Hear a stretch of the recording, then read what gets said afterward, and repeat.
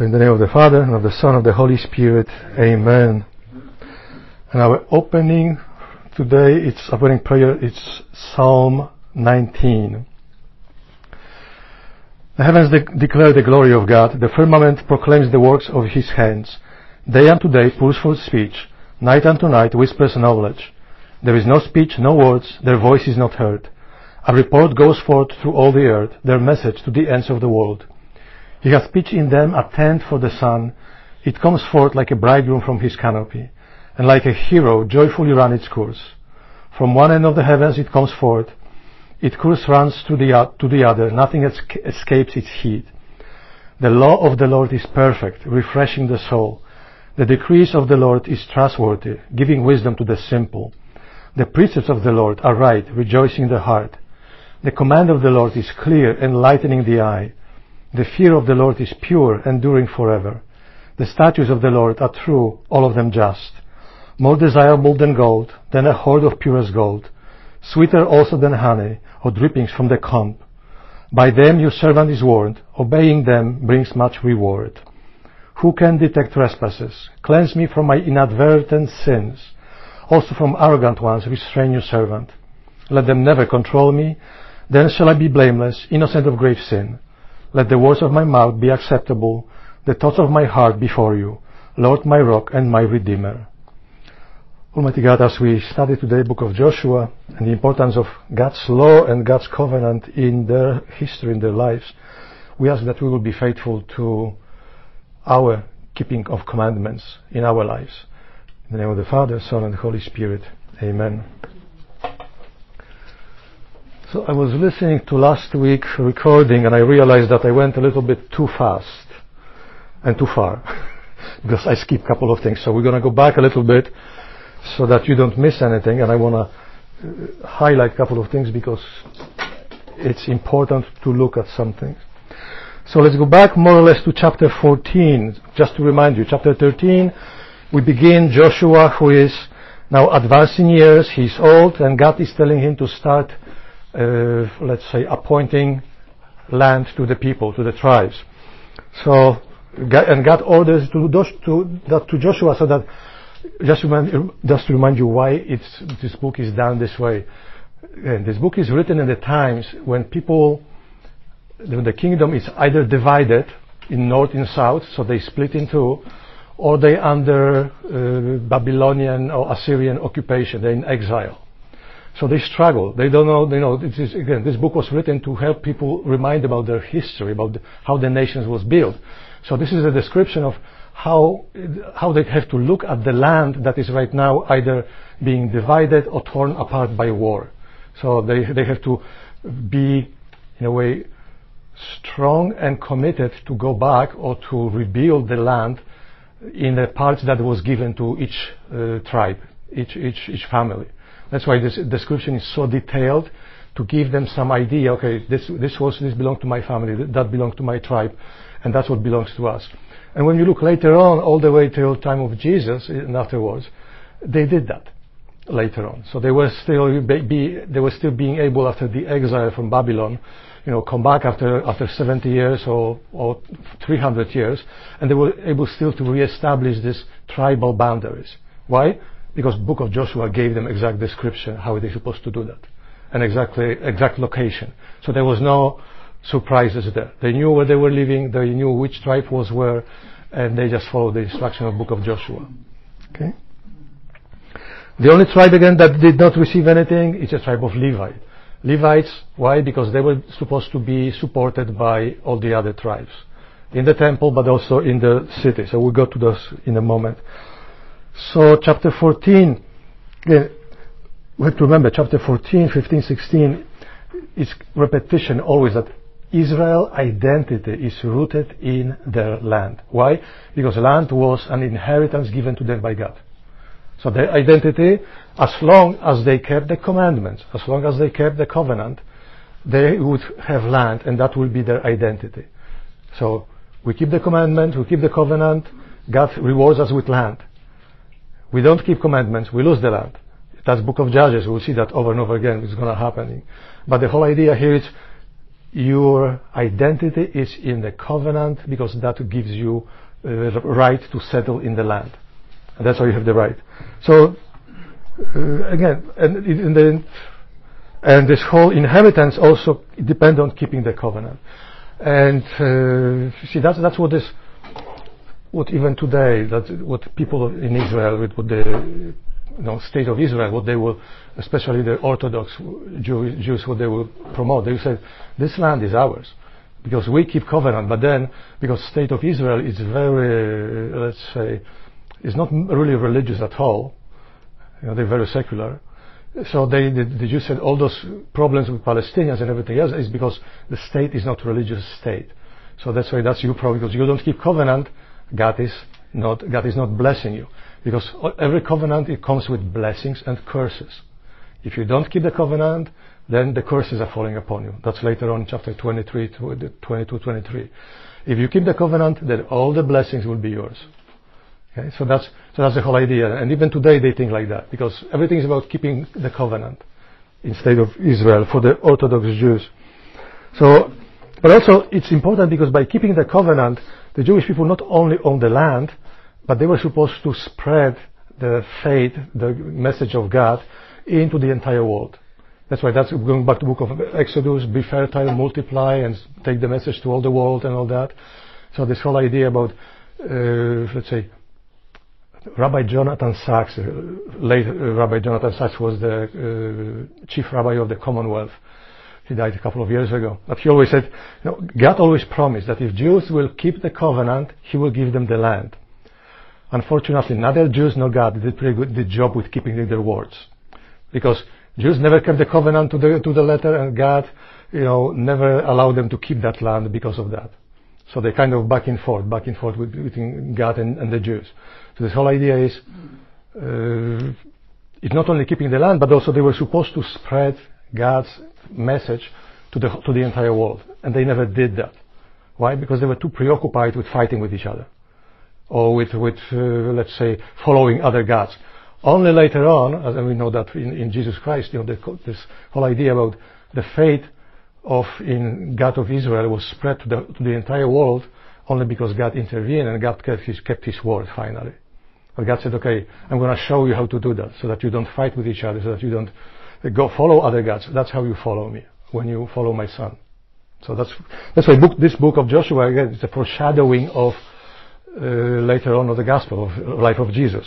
That's why, as I told you, the name is the same, and the book also talks about in the same ways. When you look at the structure of the book, it's kind of funny. First is description of the great Joshua, who is like Moses.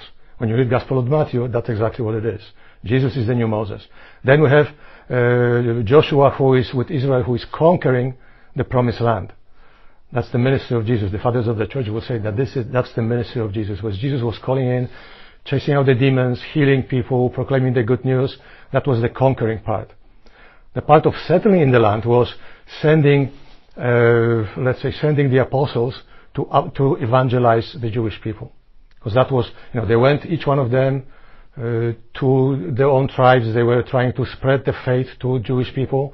That didn't work. So later on, what was happening, they did carry the work of that God called them to, meaning spreading the faith into the entire world by leaving Israel behind, because it was a little bit too, let's say, they are too obstinate, put it that way, too hard-headed, as they call, right? So that's why Jesus later on becomes this fulfillment of the covenant, because of the church, and church becomes the fulfillment of Jesus' mission, and Jesus' mission of bringing God's word into the entire world, not just to the people of Israel. So, and then we'll see that later on, because in the days of the judges, kings, and exile, Israel struggles to keep their unity and identity. They always struggle with that. Unity, north and south of the kingdom, identity, they are in exile or they are divided, and they hate each other because north hates south, and south doesn't want those northerners to come in because, they messed up, they always do some other things with other gods. So the inheritance was, but the message in this book is the inheritance can never be forgotten, because it was given to them as a promise to their forefathers and to them. So this was something that belongs to them. Unfortunately, every time they mess up, let's say, well, God is reminding them that they need to go back to the covenant because the land was given by God and God can take it away. So this whole idea that, keep these people through the difficult times to keep their unity. That's why from this moment on, I told you last time, you will hear all the Israel, whole of the nation, all the people, over and over again. Why? Because they have to be reminded that they need to be united. And, we see that in our country, right? That's, disunity, division causes a lot of problems.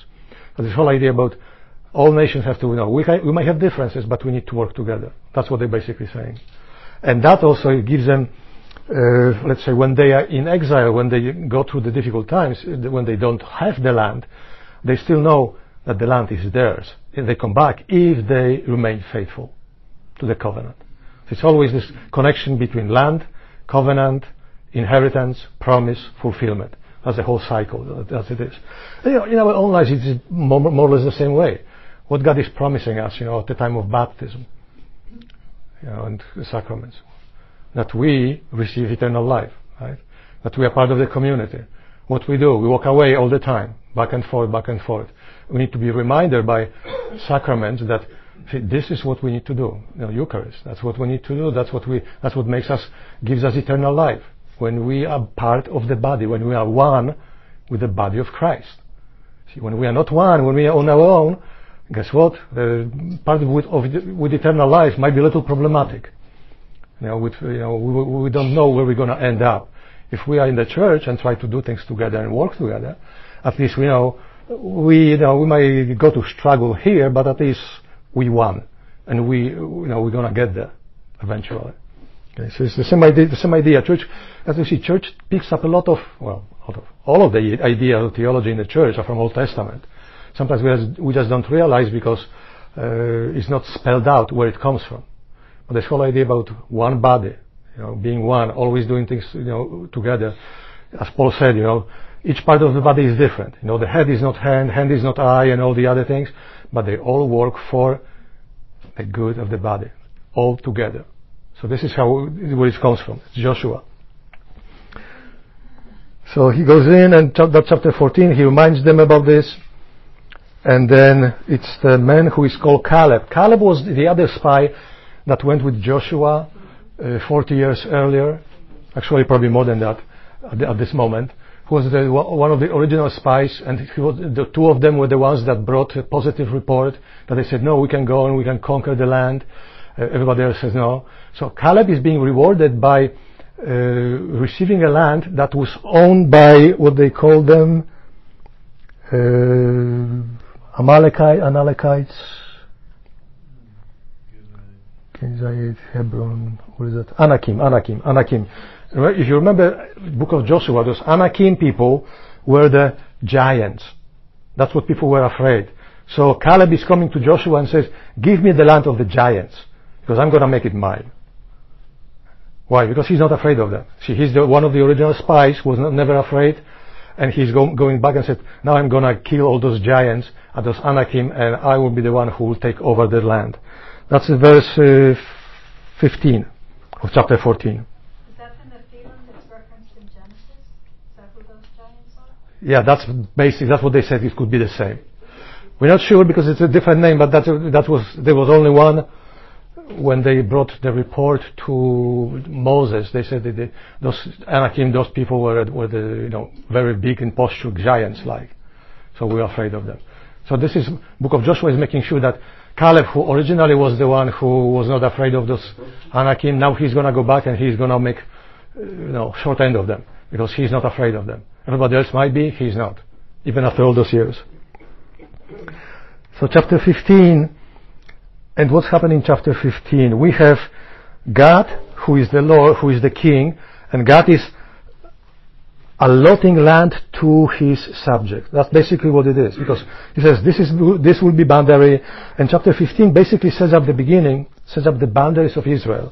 So the northern part is Horeb, and the southernmost part is Beersheba, which is in the desert, right not far from the Egyptian border. So he gives us, this. To the south is the Dead Sea, and then the entire Jordan, and Mediterranean Sea is to the east. So that's basically to the west, sorry. So that's basically the boundaries that God is establishing. What is kind of striking here, the Israelites never reached those boundaries. The state of Israel, no, not state of Israel, the kingdom of Israel, either at the time of Judges, at the time of Kings, and even later on, it never reached those boundaries that God has established. An explanation of rabbis will say we never reached those boundaries because we were never faithful and we were never willing to go and conquer those lands. Because God is telling them, I'm giving you the land, go take it. And they were never willing to do it all the way through. That's why they don't own it today, or they never owned it to the extent that God wanted them to. Okay? So we're not going to go to those boundaries. You can read that to yourself. You can read that with a map, actually. It's a pretty interesting exercise when you look at the names of the names and map of old ancient Israel. You can see all the maps, all the places, and so on. And then we go to chapter 16. Because those, again, describing all those cities, if you notice it's 126 cities that they conquer. So when you see that was 126 city-states when the Israelites entered the Promised Land. That's why they were able to conquer them all, because if it was one state, they will probably never be able to conquer them. But it was 126 different city-states. That's why they were able to take them gradually over. Because, again, they were divided. Israel is all one. They fight like one people. The other ones, they have to make alliances that don't last. They never get along, and so on and so forth. So those 126 cities, and what's special about them? Okay, so now we will have the division of the land, and it goes by seniority, I would put it that way. I told you that last time. It starts with tribe of Judah. Why? Because Judah is let's say he's the one who was the most important of the sons of Joseph, of Israel. Then goes to Ephraim and Manasseh, who are the sons of Joseph, because there is no such a thing like tribe of Joseph. Joseph has two sons, and when Jacob was dying, he blessed those two sons. He said, Joseph, you will not have inheritance. Your sons will be two tribes that will take over, and they will be the most important of the tribes. So when you look at the map that is in the booklet, you will see that Manasseh owns the most of the territory. Ephraim, though, was the most prosperous, the most affluent. Because they own the most fertile part of Israel. What's today Samaria and Galilee, part of it. Very fertile, so they were very powerful because of that. And then after that, we have all the rest of the minor tribes. Minor, why? Because they were smaller, but also they were, let's say, they weren't children of beloved Rachel, because even Benjamin received only a very small piece of land between Ephraim and Judah, and tribe of what's his name? Simeon totally disappears later on. And then at the very end, we will see that Joshua assigns cities to the Levites. Each tribe will give Levites 4 cities. So in total there will be 48 cities that will be owned by the Levites. So in each tribe, Levites will own 4 cities. And 6 of them will be the cities of refuge. We talk about cities of refuge, we're going to go back to that in a moment. Because Levites were the ones who were to run the cities of refuge. Okay? What was the city of refuge? Again, if you committed a crime, if you killed someone without premeditation, if you killed someone by accident, in order to avoid the goel, someone who was from your family who was to kill you, remember, there is no police force, there is no law enforcement, everybody does his own thing, king he enforces his own law. If you kill someone, it's let's say its family is which is responsible to punish you, the family of that killed person. If you kill someone by accident, you have right to run away. So that you go to the refuge city and you ask for asylum in the refuge city. And that refuge city, unlike our refuge city in this country right now, you will what was interesting then, you will have to stay in this refuge city for the rest of your life. Unless there was a year when high priest died that moment you will be released from the obligation to stay there. So how often the high priest dies? I don't know, every 10, maybe 15 years, whatever it is. But only then they will be released. They could go back to their own family and so on. Because you see, this is a punishment almost like a prison. Because you go to this refuge city and that's it. You cannot leave. You have to make your life there. And you have no connections. You don't know anybody. Your family is not there. What you're going to do? This is not very specialized society. They're mostly agrarian. They're mostly shepherds. That's what they do mostly. Everything else is, if you're a farmer, you're not going to hire someone to fix your, let's say, cart or whatever, because you can do most of the thing yourself. And you know how to fix your car, right? You're not going to hire someone to fix your car. You buy the part and you do it yourself. They were like that because it's a very primitive agrarian society. So if you lived in the city of refuge, guess what? It was pretty miserable existence. Unless your family will support you, but then again, you expose yourself to danger. So we have that, and then there is a problem with those tribes, I told you that last time, because the smaller tribes are complaining that the tribe of Manasseh and Ephraim received too much land. And I told you about the law of inheritance in Israel. The oldest son receives 2/3 of inheritance. The rest of the children receive just 1/3. That remaining 1/3 is divided in 10, 15 or whatever people that we inherit this. So, because Manasseh and Ephraim, they replaced Reuben, who was the firstborn, because that's what Jacob did. He blessed them, said, you are the firstborn. You replaced that Reuben who, let's say, slept with his concubine. So they are the ones who received the double of everything else, of others. So, but the smaller tribes, they don't like it. And later on, in the time of Judges, we will see there is a lot of struggle between the tribes. Why? Because you have two big tribes, the three, because Judah is there, so three big tribes, and everybody else is small, and it's not important, and they don't know what to do with that, and they're jealous, and they fight with each other, and they argue with each other all the time, and it's hard for them to keep the unity.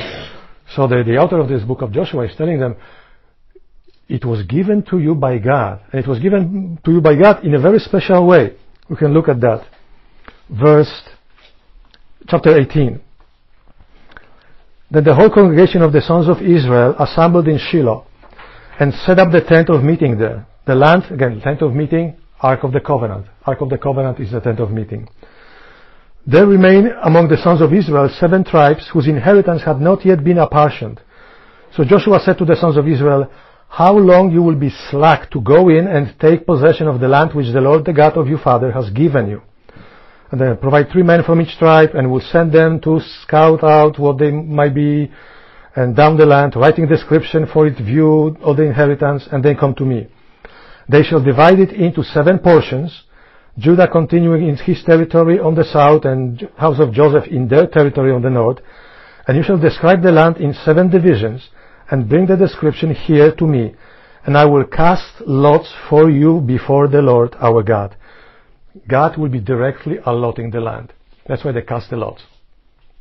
So it won't be Joshua who will tell them. They cast the lots, and out of those 7 portions, 7 different parts of land, each tribe will draw a lot, and that will be apportioned to them. Why? Because the author says, don't complain that you own poor piece of land. God has given it to you. Make the best out of it. Don't complain. Don't fight with others. That's why they cast lots. And that's part of throughout the whole, like later on, book of Judges, book of Samuel and Kings and so on. We'll see that idea of casting lots many times. Because how are we gonna, let's say, decide what the will of God is? Sometimes it's 50-50. So what you need to do? Well, you pray and you ask God to choose, right? You cast the lots. I'm not sure how it works, but the explanation is at least you take away the edge, because it was a blind faith, right? Every time I've tried that in the casino, it doesn't work. Well, God just wants to keep his money for himself. Or maybe God assigned you the lesser part. But But that's the whole idea about casting lots in the Bible, is to try to figure out the will of God and letting God to decide. So it's not us who will fight about it or decide. We cast the lots. Whatever comes in, that's God's decision. Yes? In a serious note, what does the Catholic Church believe in that kind of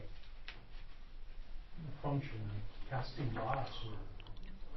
We try to control it as much as we can. Look how we elect Pope and others. It's casting lots, but they don't do it blindly like that. They vote. So it's the whole idea. We don't do that anymore. It's more about prayer. But again, sometimes we just have to flip the coin. That's all you can do sometimes. Because you're gonna regret any decision that you make if you have a choice. Sometimes it's better just to flip the coin. Say, okay, this was, but pray before that. Says, okay, that was God's decision, not mine. So that way you don't have regret. Okay, God helped me to decide it, and I'm going to follow it. That's not an official teaching, okay? But what can you do in there are certain times that's what you need to do, basically. You have two decisions that are equally bad to make, or equally important. And you can only make one decision. You can only go one way. So I would say, flip the coin and pray, flip the coin and ask God to guide you through that. So the Levites have no portion, the Levites have no portion among you, verse 7, for the priesthood of the Lord is their heritage.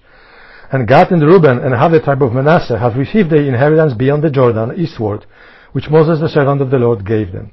So we have 2.5 tribes already taken care of, three major tribes, now is the 7 others that are happening. And then we'll have a listing of those tribes. And start with Benjamin. Why Benjamin?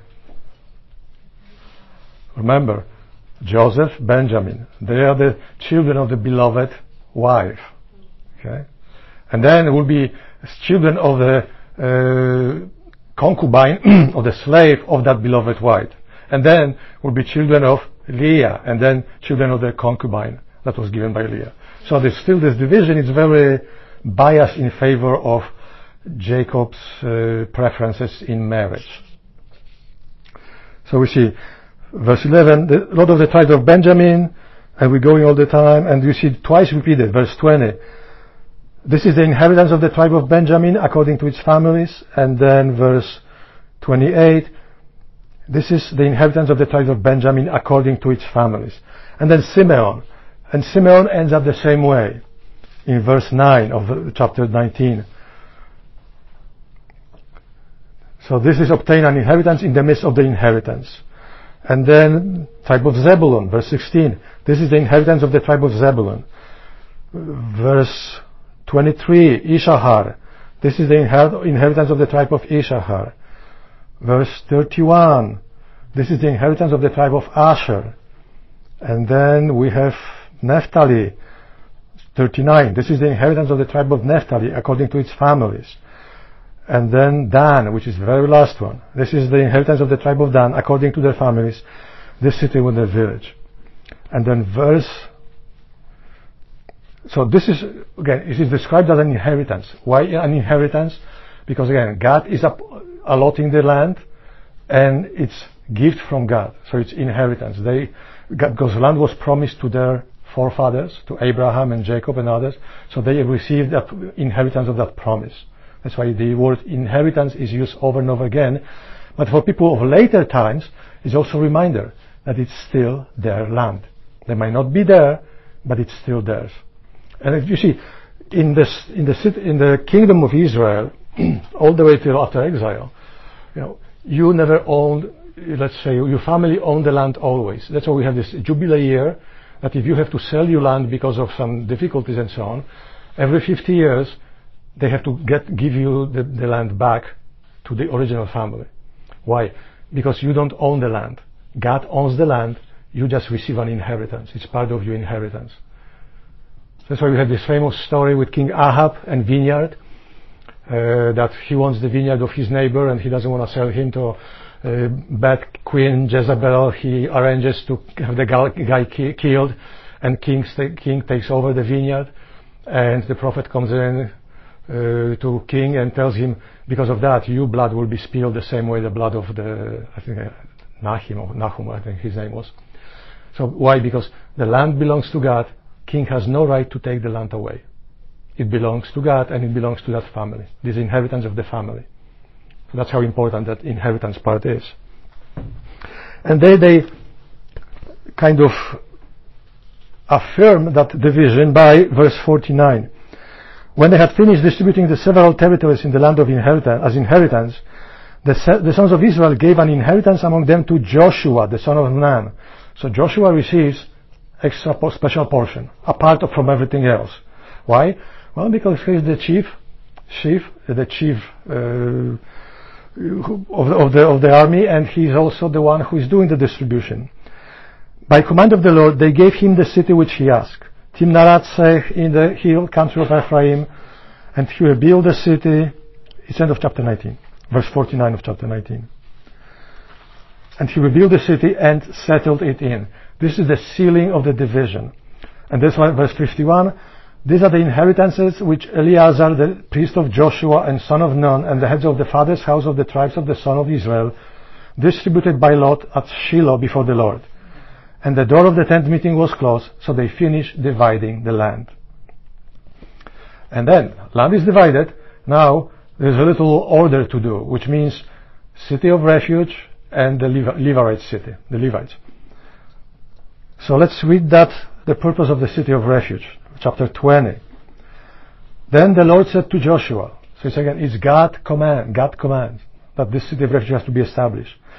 Say to the son of Israel, appoint the cities of refuge of which I spoke to you through Moses, that the manslayer who kills any person without intent or unwittingly may flee there. They shall be for you a refuge from the avenger of blood. He shall flee to one of the cities, and shall stand at the entrance of the gate of the city, and explain his case to the elders of that city, that they shall take him into the city, and give him a place, and he shall remain with them.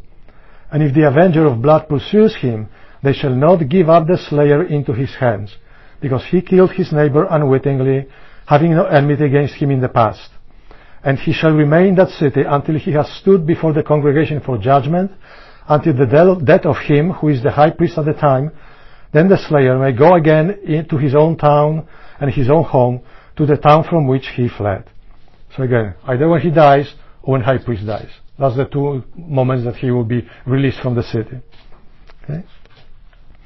So we see this whole idea about protecting people from vengeance, unnecessary vengeance. So it wasn't that, I kill someone by accident. There is still justice. Justice has to be rendered. That's why the person has to leave the family, the land, everything, and has to live in that city of refuge. That punishment. It's like jail time today. You in jail for life, or for 25 years for killing someone, in accident and things like that. But there is no killing, because God is trying to civilize the Israelites. Because what was the usual punishment? If you remember book of Deuteronomy, a tooth for a tooth, an eye for an eye. Okay? Which means you killed someone, you're going to get killed. What was before Deuteronomy? If you kill someone, when you look at book of Genesis, the son of Cain, who said, if someone harms Cain, he will be harmed 7 times, but if someone harms me, I'm going to kill the entire family, and so on. The whole idea was like Sicilian vendetta. When you read or watch movies about Sicilians, you kill someone from the family, they're going to go and kill everybody in your family. Right? Why? Because that's the punishment, to prevent any further elements like that. God is civilizing the Israelites. He's telling them the punishment should correspond to the crime, but also if it's a crime that is committed unwillingly, so because accident, there will be justice, but that person cannot be killed. They have right to live because they did not kill someone with premeditation. Because when you kill someone with, on premeditation, you're gonna get killed. Yes.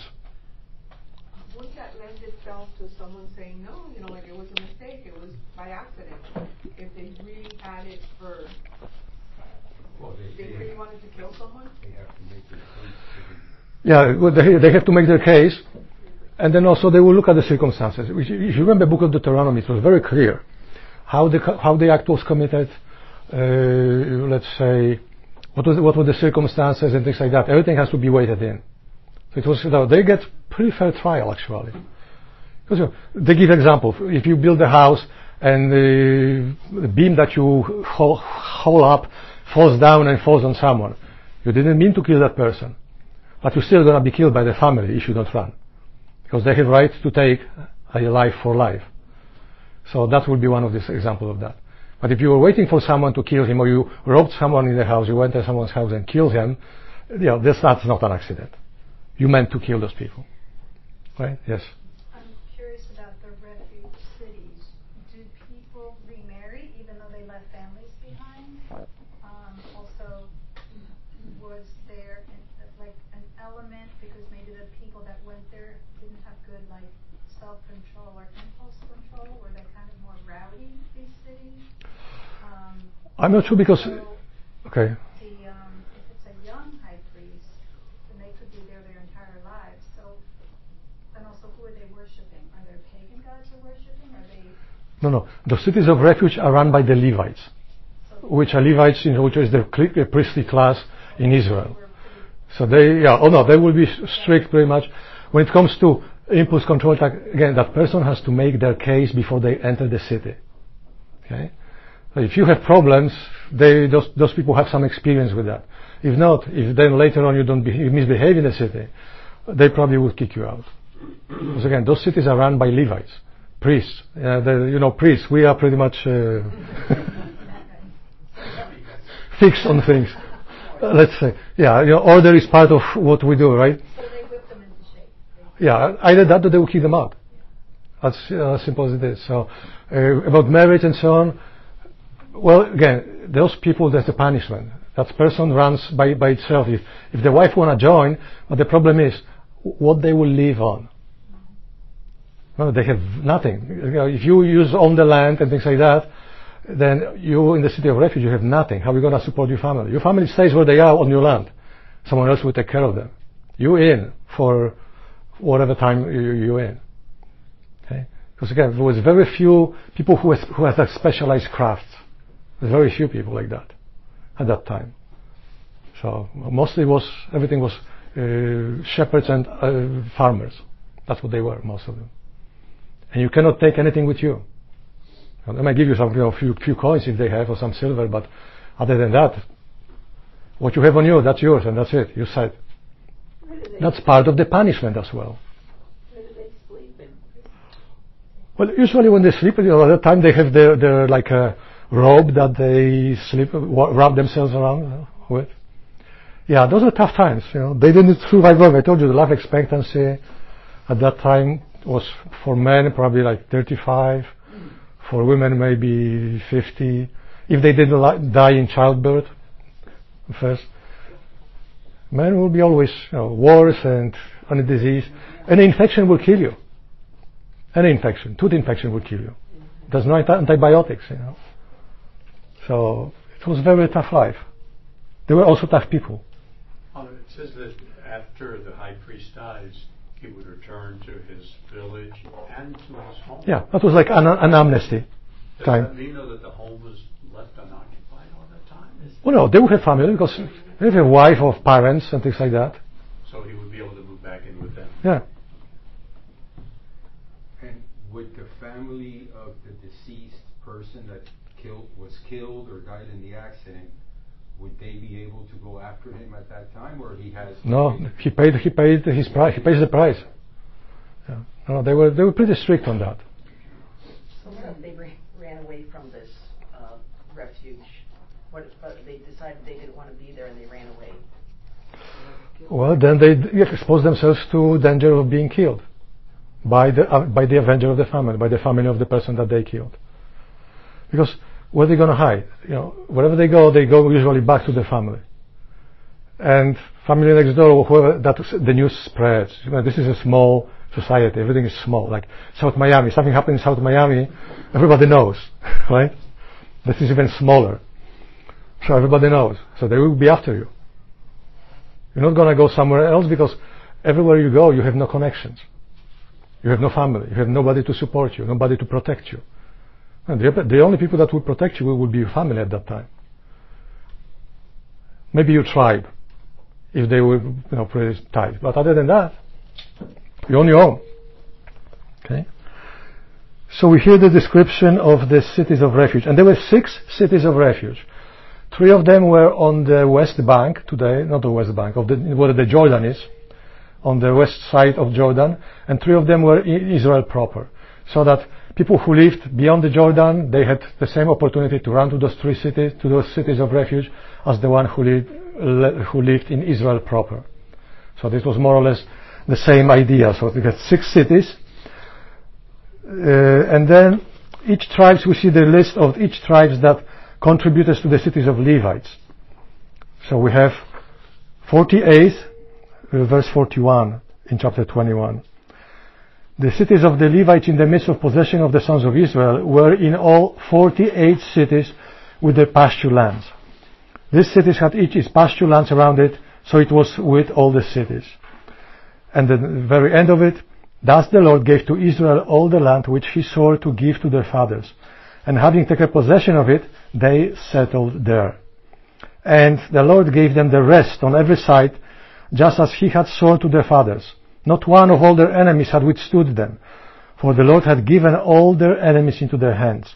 Not one of all the good promises which the Lord has made to the house of Israel has failed.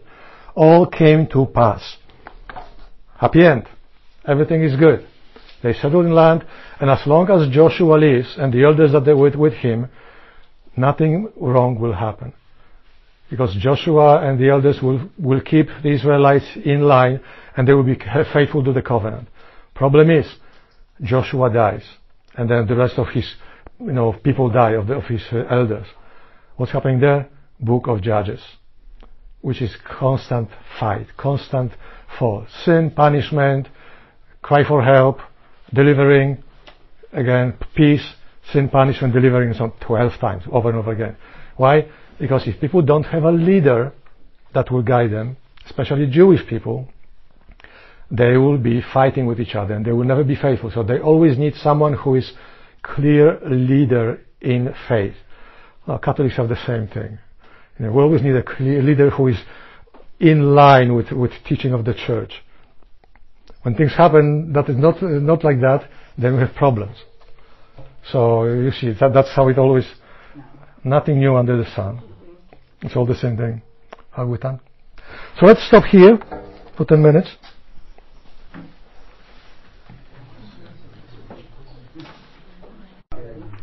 So as you've seen, chapter 21 ended up on the happy ending, when everything ended up well. And here we go, chapter 22. We have the first conflict.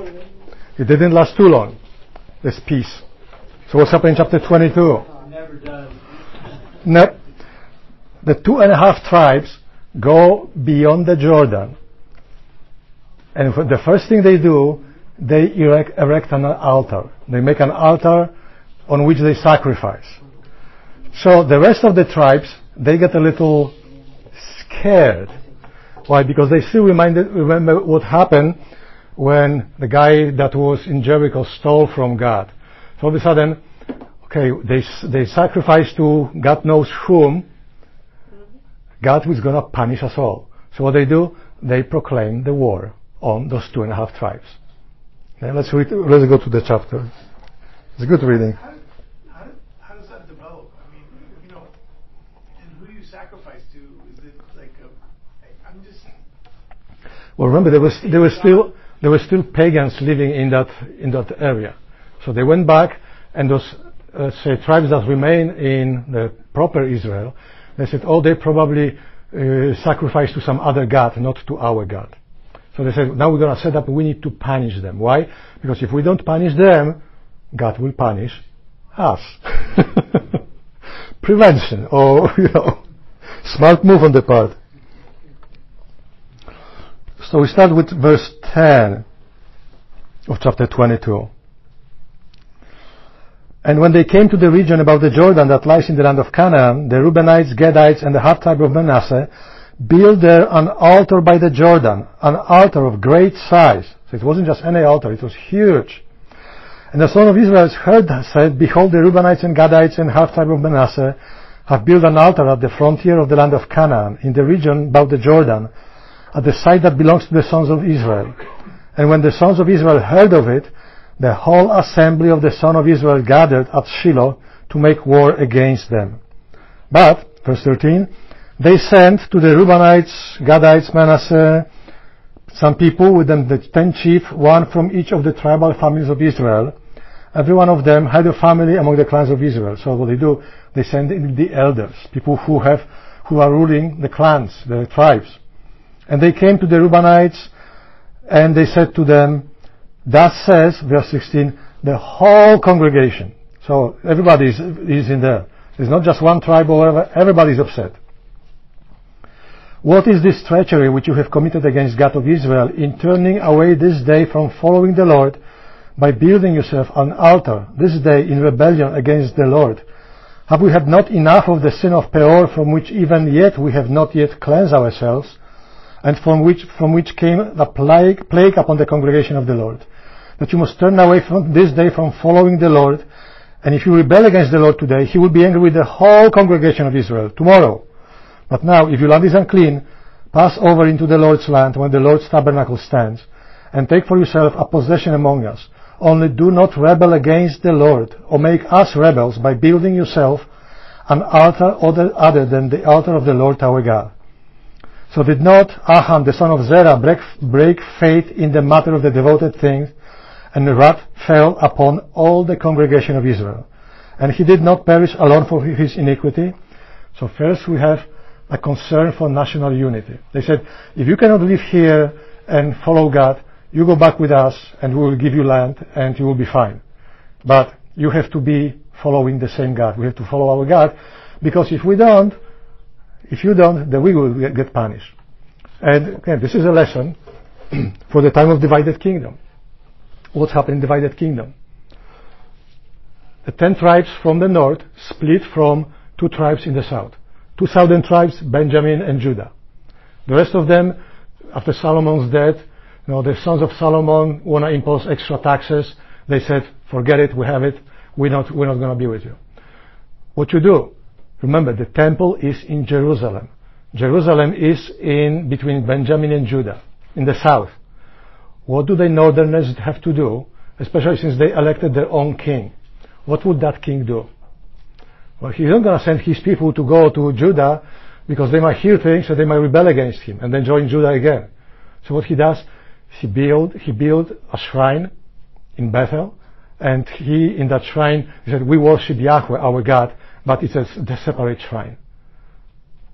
So this is basically the situation that is mirrored here. Okay? So the author of this book is kind of telling them, this is not the way of doing it. You cannot build yourself an altar, because we have only one God. Again, book of Deuteronomy, one nation, one God, one place of worship. That's it. That's Israel. That's what we have. So let's see what the solution is, how they explain themselves. Then the Reubenites, Gadites, and Manasseh said in answer to the heads of families of Israel, the mighty one, God, the Lord, the mighty one, God, the Lord. Again, they repeat, verse 22. The mighty Lord, the mighty God, the Lord. He is the Lord. He is the Lord. He knows. And let Israel itself know. It was not rebellion or breach of faith towards the Lord.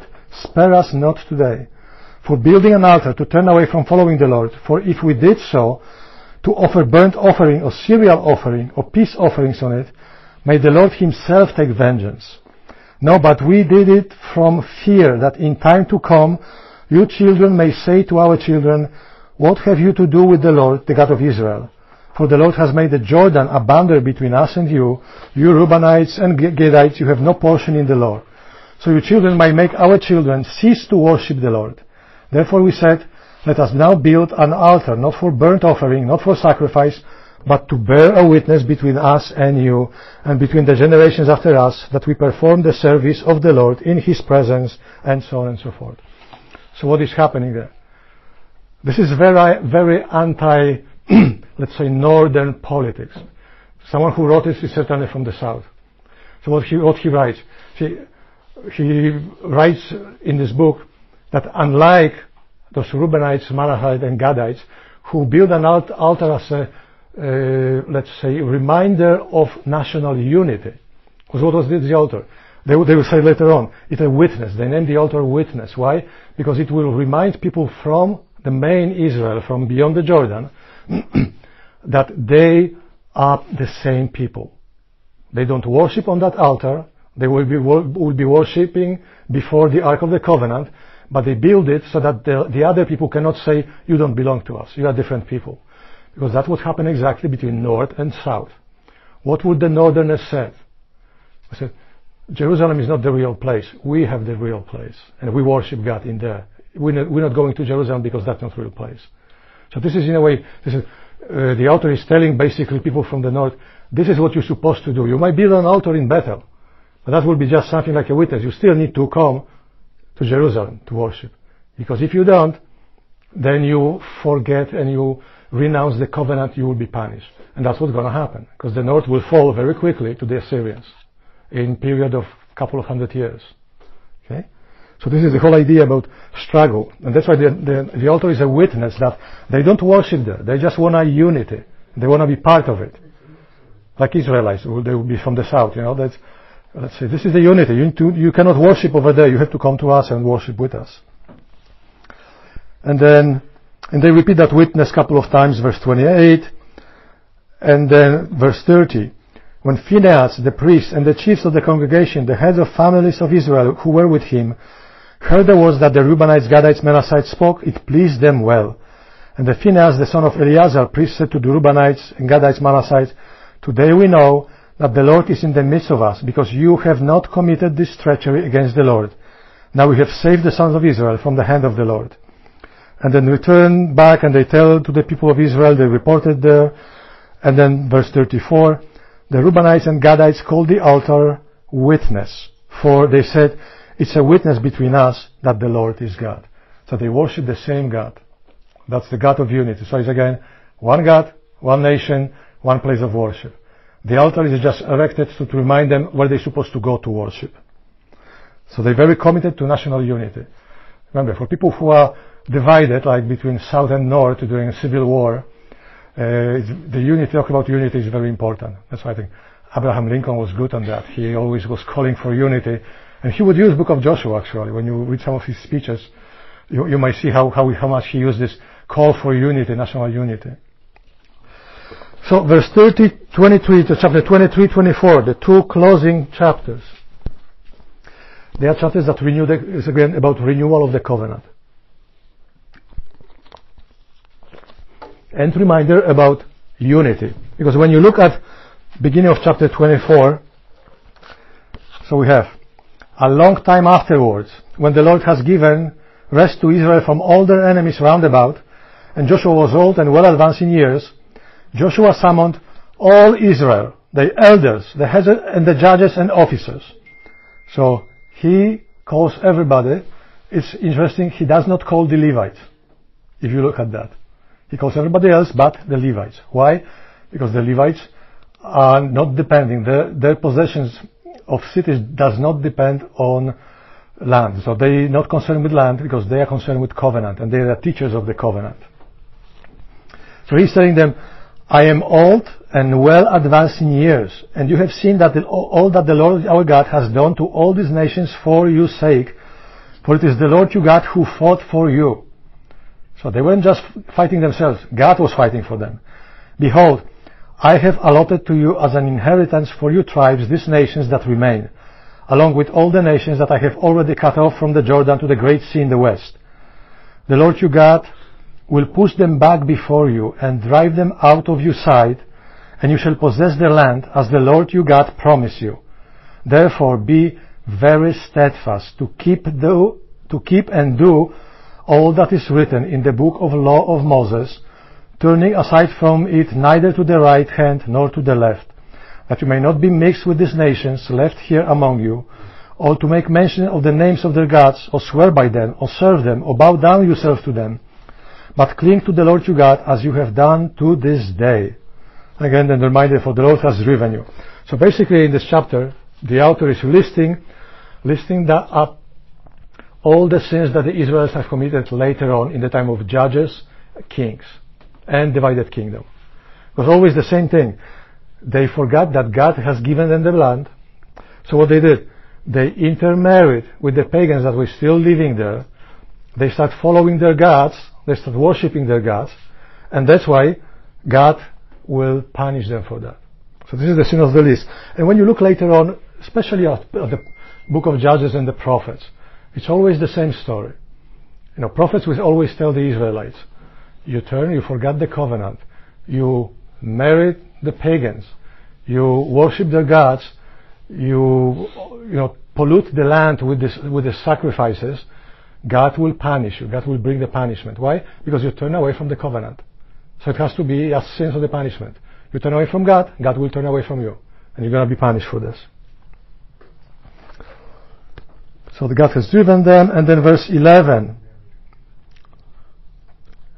It's a call to book of Deuteronomy. Take good heed to yourselves, therefore, to love the Lord your God. Again, the commandment to love the Lord your God. For if you turn back and join the remnants of these nations left here among you, and make marriages with them, and again he repeats the whole list. What does it mean to love the Lord your God? I always repeat, in the Bible, love is not a feeling. Love is a choice that you make for others. So they always have to make choice for God. Not for anything else, but for God. So love the Lord your God with all your heart. And your neighbor, as you said, book of Deuteronomy. That's what it is. Which meaning, our heart, which is the place which we think and make will in the Bible.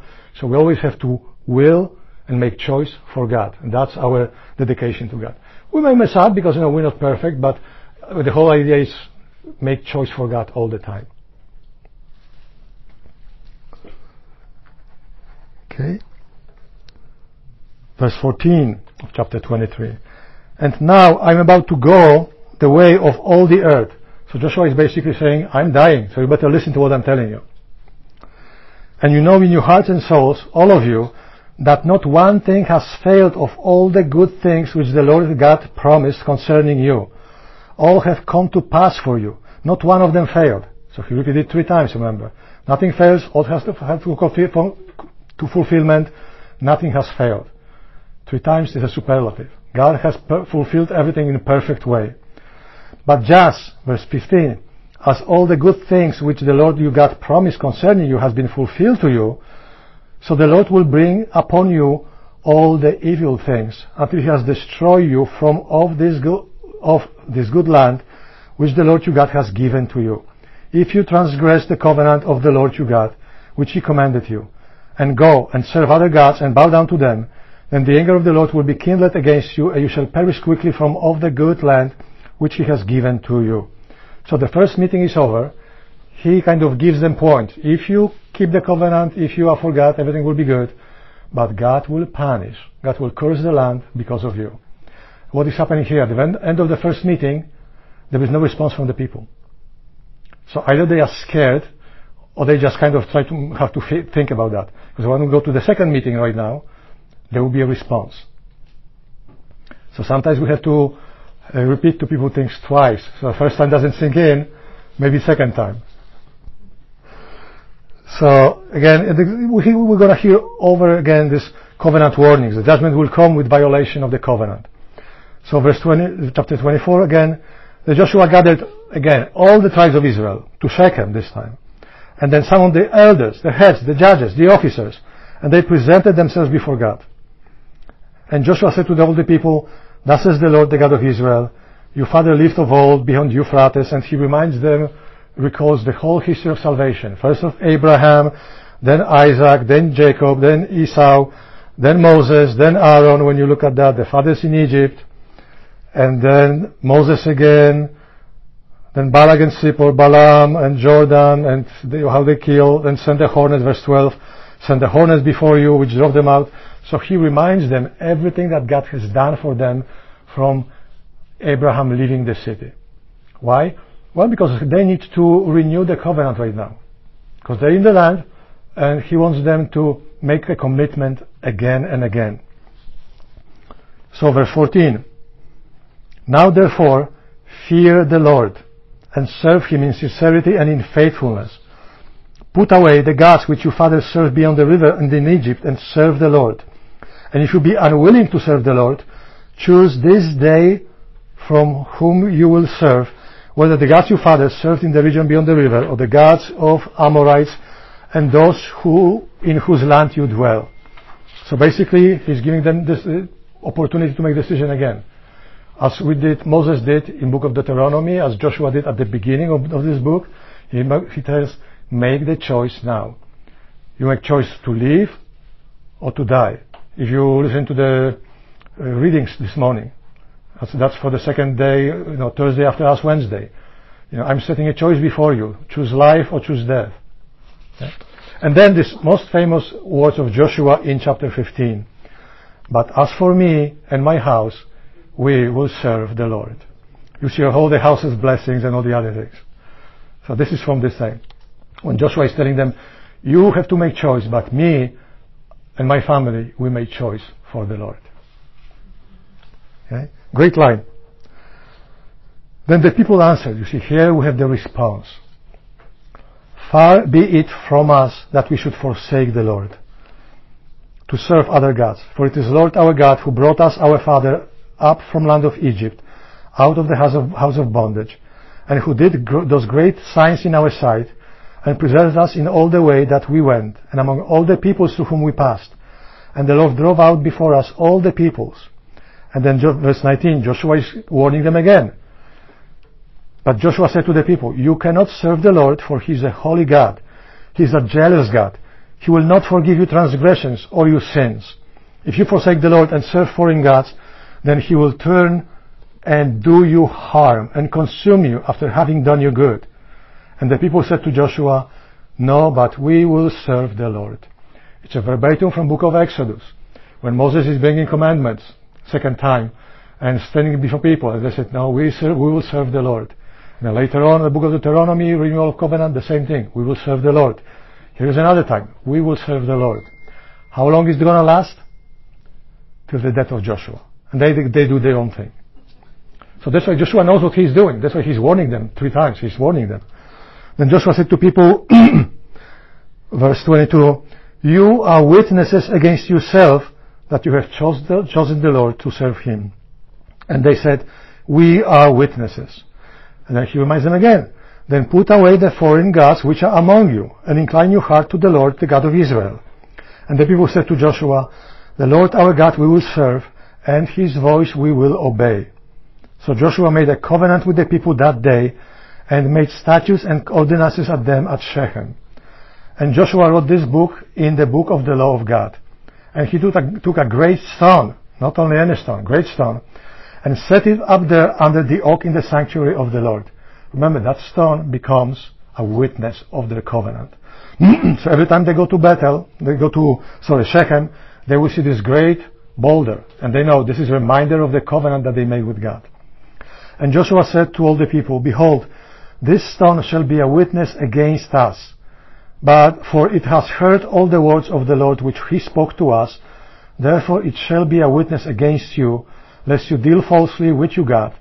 So Joshua sent the people away, every man to his inheritance. So this is the great thing. Joshua says the covenant again. He sets up a visible reminder of the covenant. And he tells them, this stone is a witness, and you are witnesses yourself. Remember, in Jewish proceeding, you need 2 witnesses before the court.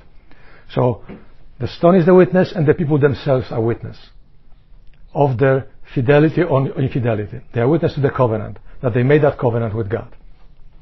Right? It always takes 2 witnesses. So verse 29, after these things Joshua the son of Nun, the servant of the Lord, died, being 110 years old. So as you see, it took them a while to conquer that land. It wasn't overnight. And they buried him in his own inheritance at Timnath Shareh, which is the hill country of Ephraim, north of the mountain of Gaash. Again, Joshua was from the tribe of Ephraim. He was one of the descendants of Joseph, from his son Ephraim. That's why he's being buried in the land of Ephraim. And Israel served the Lord all the days of Joshua, and all the days of the elders who outlived Joshua, and had known all the works which the Lord did for Israel. So they leave it there, because once you start book of Judges, you will see what's happening. And the bones of Joseph, they were buried in Shechem, and Eliezer died and was buried, and so on. What is important here, Joshua dies, and there is not a leader that he appoints to follow him. We have some elders who are elders of the Israel, of the tribes, but there is not one leader. Okay? Why? Because that will be problem with the book of Judges. Because there was no leader, there was no king, everybody did whatever they wanted, whatever they thought was right. You will see that phrase, everybody did what they thought was right, in book of Judges. I don't know how many times. I didn't count it yet. I need to count it so that you can count it for me, if you do that. But the whole idea is, Joshua, it's this period between entering of the promised land and that of Moses till the time of Judges. And it was time of conquering and dividing the land, time of unity. Why? Because there was one leader. Moses was the leader, Joshua was the leader, the whole Israel stayed together. Once there was not one leader, what's happening? They start falling apart. And we have period of how many judges? 12. Guess. It has to be 12. Could be 7, but actually it's 2 sets of 6, but still it's 12 of them. Why? Because there's 12 tribes and 12 judges. And that will be time, that will be very, it's a lot of turmoil, a lot of fight, a lot of wars going on. And that leads us to book of, Ruth is kind of like intersection of this part of that. It's a book of Samuel. Because at the beginning of book of Samuel will be the last judge of Israel. And he will be the one who will be a transition between judges and kings. Because he will be the first one who anoints the first and the second king of Israel. So this whole idea, people cannot... Okay, remember, there is only one king in Israel, God. God is the king of Israel, there is no other. Unfortunately, everybody who listens to God hears different message. And they all want to do their own thing. So people need a visible, let's say, representative of God for the nation. That's who king is. King is not divine, he is not anything special, he is just a representative of God, of God for the nation and the nation to God. So he's kind of intermediary. But he is also the one who will be an administrator, and also a warrior, a leader. Because people need a leader. If we have weak leaders, you see what's happening right now. There is no brain for leader, and there is no brain for the country. That's what's happened. So you see that that's what Bible. It's all Bible. It's like, if we don't learn from the history, well, we're going to repeat that mistake over and over again. But Joshua, he does not appoint any leaders. Why? Because he still believes that God will lead the people. Yes, Father. Okay, no, you answered. I was just going to say, why did he appoint someone before he died? Because he just remember, he just renewed the covenant, and everybody says we will follow. So he said, okay, they will listen to God. Lasted 5 minutes after his death. But that's unfortunately our human nature. And so that's why later on Samuel, he does not want to appoint a king. He said, no, God is the king of Israel, I'm not going to appoint one. But God is telling him, do. Because they need a human in charge. Someone who will be my representative. So it's a very, later on in like Middle Ages and later on they push it to the other end, that they said that every king was God's anointed one. Right? So you could not touch the king. Or even like, you saw the crowning of King Charles IV, whatever his name was. It was like God's appointed king, son of David, whatever titles they use. Like a whole list of them. But this whole idea is, okay, this is a visible representative of God to people, and this is a leader that people need. Someone who can enforce certain things, but someone also who can teach and lead. Because if the leader does not teach and does not lead, guess what? We see what's going on. It has to be someone who can lead, and someone who teaches and holds people responsible for their behavior. And we didn't have leaders like that for ages. I think John Paul II was the last one. In a public role, I think who was maybe that? Ronald Reagan. Reagan was pretty good on that. Sticking to people and holding them responsible. and teaching them as well. After that, in the world, it's like, so it's very hard. And people are afraid to be leaders. The people, we saw that in the pandemics. People are afraid to be leaders. Why? Because you make a decision, you're going to be held responsible for it. How easy it is to make a wrong decision. Very easy. So what? Because you're afraid of making decision, meaning you have to just let people go and just shut the world and so on, because you have no no guts to make any decisions.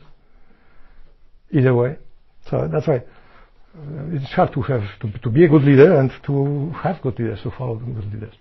So we have to pray for them, even if you don't like them, pray for them. Maybe pray for their replacement. Whatever it is, pray for them. But God will find a solution. And God will find a solution. Okay? Any questions concerning Joshua? Just remember, this is, yes. In the modern day Israel, is there anyone who can trace their lineage back to what tribe they belong to and where they lived? Or has there been so much back and forth migration that okay. The ones that can trace their lineage for sure are the Levites and the Kohanites. They do, because they did genetical research a few years back, and even the genetics confirmed their own lineage, because the Kohanites, which means they are the highest priests, the Kohanim, they come from one guy. The whole genetics comes from one guy. They have a different gene than the rest of the Levites. But the genome that they made, they can trace it, and they do have this tradition. Yeah, those one for sure. The other ones, I don't think so, because they did some. They are too mixed there. But the Levites, yes, the only ones that I think still, and they know their lineage. They know where they're coming from. Yeah. Well, when you look at book of Leviticus and Numbers and things, they have it all figured out. Yeah. So, any question about Joshua? So for next week, read the first 6 chapters of Judges. It's fun reading. It's a lot of action. And a lot of weird things going on as well. So. But we'll look to that, because it's important to look at this transition that is happening there. Okay. And you will see the difference, because first 2 chapters will be basically retelling the story of Joshua, and then they will start with their own stories. And some judges have only like one line about them.